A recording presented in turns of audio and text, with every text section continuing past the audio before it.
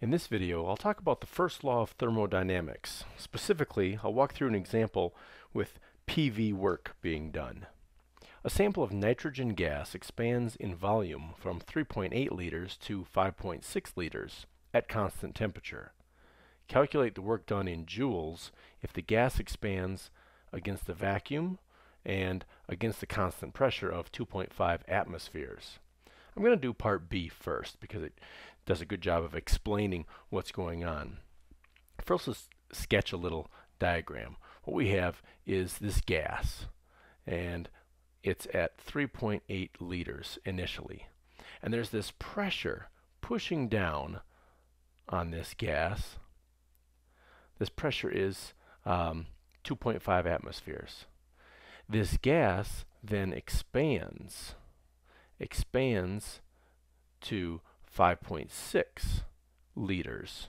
So this is the next step, is 5.6 liters.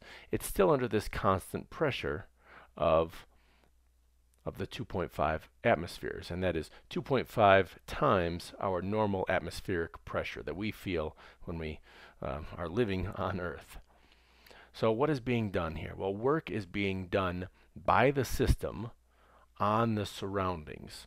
So the formula for that is work equals negative pressure, this pressure that we have, times the change in volume. So this is oftentimes called PV work. And the delta, this little triangle here, means change in. So this is the change in volume.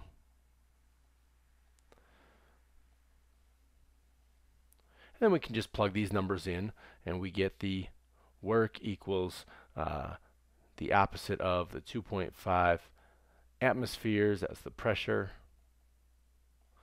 times the change in volume, and that is the 5.6 ending volume minus the initial 3.8 liters, and we get a work done of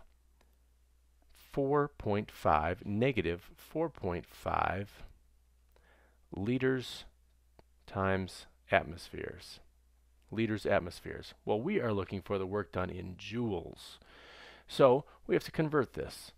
So multiplying that by the appropriate conversion, and it turns out that if you didn't have this memorized, I certainly don't have this memorized all the time, but you can find that the conversion is that for every 1 liter atmosphere of work, the unit of work joule, we have 101.3 units of work with the joule label.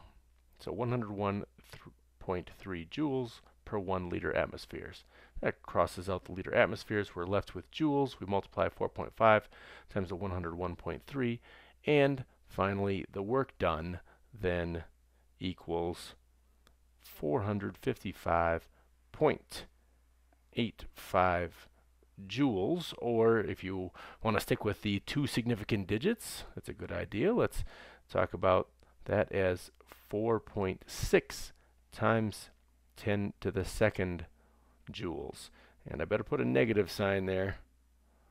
Negative, the work is negative because, and this is just naming convention, we say that the work is negative when it's done by the system on the surroundings.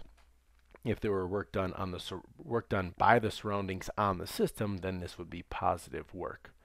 So negative 4.6 times 10 to the second joules work is done.